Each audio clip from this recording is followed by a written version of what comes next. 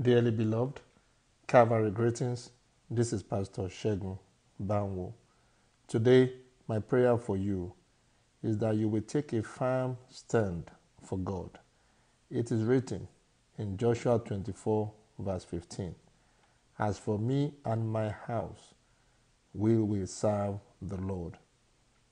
It is true that human beings make decisions based on what we see, but God makes decisions based on what is in the heart of man.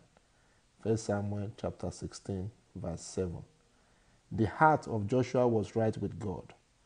Forget about all your outward show of spirituality and devotion. Check if your heart is right with God. People may praise you, but what really matters is whether God is praising you. Make amends quickly where necessary, and it shall be well with you in Jesus' name. Amen.